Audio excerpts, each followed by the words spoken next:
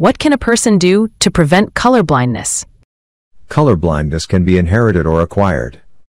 With inherited colorblindness, mothers pass the colorblind genes to their sons, though there are rare ways that daughters may inherit colorblindness.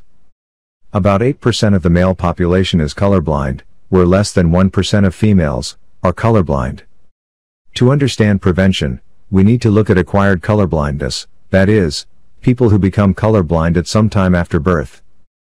Optic nerve disease and stroke inside the eye are disorders that can cause colorblindness. Other than seeing your doctor regularly to look for symptoms of heart-related disease and seeing a neurologist for other symptoms, you can't directly prevent this type of colorblindness. Eye conditions, like macular degeneration and cataract, can cause acquired abnormalities in color vision.